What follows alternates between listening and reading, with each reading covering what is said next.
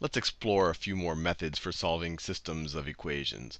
Let's say I have the equation 3x plus 4y is equal to 2.5. And I have another equation, 5x minus 4y is equal to 25.5. And we want to find an x and y value that satisfies both of these equations. If you think of it graphically, this would be the intersection of the lines that represent the solution sets to both of these equations. So how can we proceed? When we saw in substitution, we like to eliminate one of the variables. We did it through substitution last time. But is there anything we can add or subtract? Let's focus on this yellow, on this top equation right here. Is there anything that we can add or subtract to both sides of this equation? Remember, anytime you deal with an equation, you have to add or subtract the same thing to both sides. But is there anything that we could add or subtract to both sides of this equation that might eliminate one of the variables? And then we would have one equation in one variable, and we can solve for it. And it's probably not obvious, even though it's sitting right in front of your face. Well, what if we just added this equation to that equation? What I mean by that is, what if we were to add 5x minus 4y to the left-hand side and add 25.5 to the right-hand side? So if I were to literally add this to the left-hand side and add that to the right-hand side. And you're probably saying, Sal, hold on. How can you just add two equations like that? And remember, when you're doing any equation, when you have, if I have any equation of the form, well, really any equation, ax plus by is equal to c. If I want to do something to this equation, I just have to add the same thing to both sides of the equation. So I could, for example, I could add d to both sides of the equation, because d is equal to d. So I won't be changing the equation. You would get ax plus by plus d is equal to c plus d. And we've seen that multiple times. You can add anything you do to one side of the equation, you have to do to the other side. But you're saying, hey, Sal, wait, on the left-hand side, you're adding 5x minus 4y to the equation. On the right-hand side, you're adding 25.5 to the equation. Aren't you adding two different things to both sides of the equation? And my answer would be, no. We know that 5x minus 4y is 25.5. This quantity and this quantity are the same. They are both 25.5. This second equation is telling me that explicitly. So I could add this to the left-hand side. I'm essentially adding 25.5 to it. And I could add 25.5 to the right-hand side. So let's do that. If we were to add the left-hand side, 3x plus 5x is 8x. And then what is 4y minus 4y? And this was the whole point. I saw, when I looked at these two equations, I said, oh, I have a 4y, I have a negative 4y. If you just add these two together, they are going to cancel out. They're going to be plus 0y, or that whole term is just going to go away. And that's going to be equal to 2.5 plus 25.5 is 28. So you divide both sides. So you get 8x is equal to 28.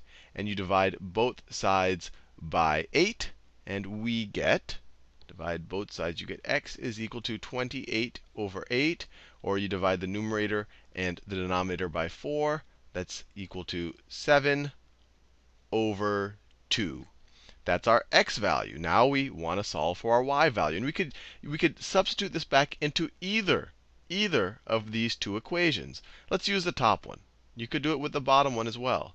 So we know that 3 times x, 3 times 7 over 2, 3 times 7 over 2, I'm just substituting the x value we figured out into this top equation. 3 times 7 over 2 plus 4y is equal to 2.5. Let me just write that as 5 halves. We're going to stay in the fraction world.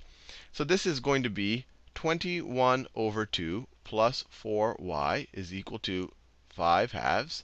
Subtract 21 over 2 from both sides. So minus 21 over 2 minus 21 over 2. The left-hand side, you're just left with a 4y, because these two guys cancel out, is equal to, this is 5 minus 21 over 2. That's negative 16 over 2. So that's negative 16 over 2, which is the same thing. Well, I'll write it out. This is negative 16 over 2. Or we could write that, I'll continue up here, 4y, I'm just continuing this train of thought up here. 4y is equal to negative 8. Divide both sides by 4, and you get y is equal to negative 2. So the solution to this equation is x is equal to 7 halves, y is equal to negative 2. This would be the coordinate of their intersection. And you could try it out on both of these equations right here. So let's verify that it also satisfies this bottom equation. 5 times 7 halves is 35 over 2, minus 4 times negative 2, so minus negative 8. That's equivalent to, see, this is 17.5 plus 8, right? This is 17.5, this is plus 8, and that indeed does equal 25.5. So this satisfies both equations. Now let's see if we can use our newly found skills to tackle a word problem. Our newly found skills in elimination. So here it says, Nadia and Peter visit the candy store. Nadia buys 3 candy bars and 4 fruit roll-ups for $2.84. Peter also buys 3 candy bars, but can only afford 1 additional fruit roll-up. His purchase cost is $1.79. What is the cost of each candy bar and each fruit roll-up? So let's define some variables. Well, let's just use x and y. Let's let x equal cost of candy bar. I was going to do a C and a F for fruit roll-up, but I'll just stick with x and y. Cost of candy bar. And let y equal the cost of a fruit roll-up. A fruit roll-up. All right, so what does this first statement tell us? Nadia buys 3 candy bars. So the cost of 3 candy bars is going to be 3x. 3 candy bars, 3 times the cost of a candy bar, and 4 fruit roll-ups, plus 4 times y, the cost of a fruit roll-up. This is how much Nadia spends. 3 candy bars, 4 fruit roll-ups, and it's going to cost $2.84. $2.84. That's what this first statement tells us. It translates into that equation. The second statement, Peter also buys 3 candy bars.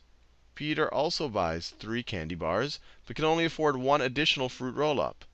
So plus 1 additional fruit roll-up. His purchase cost is equal to $1.79.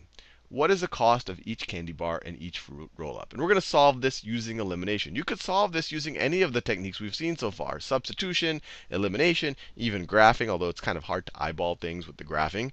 So how can we do this? Remember, with elimination, you're going to add, let's focus on this top equation right here. Is there something we can add to both sides of this equation that will help us eliminate one of the variables? Or let me put it this way. Is there something we could add or subtract to both sides of this equation that will help us eliminate one of the variables?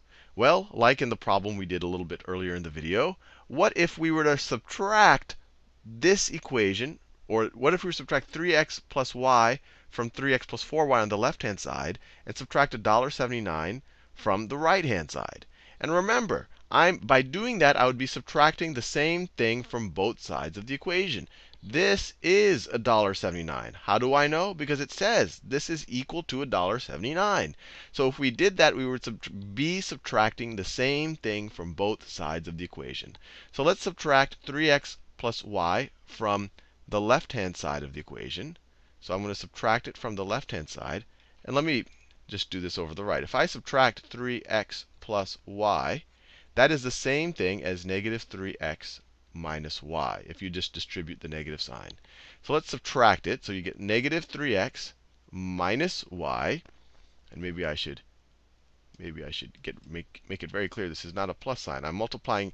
You can imagine I'm multiplying the second equation by negative 1 is equal to negative $1.79. I'm just taking the second equation. You can imagine I'm multiplying it by negative 1. And now I'm going to add this side, the left-hand side, to the left-hand side of this equation, and the right-hand side to the right-hand side of that equation.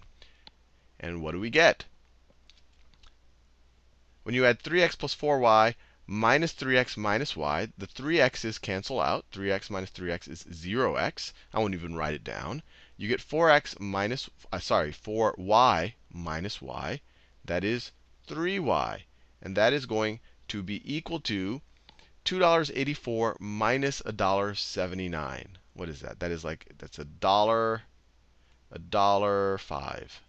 $1.05. So 3y is equal to $1.05. Divide both sides by 3. Divide both sides by 3. Y is equal to, what's $1.05 divided by 3? So 3 goes into $1.05. It goes into 1 0 times. 0 times 3 is 0. Bring 1 minus 0 is 1. Bring down a 0. 3 goes into 10 3 times. 3 times 3 is 9. Subtract. 10 minus 9 is 1. Bring down the 5. 3 goes into 15 5 times. 5 times 3 is 15. Subtract. We have no remainder. So y is equal to 35 cents. So the cost of a fruit roll-up is 35 cents.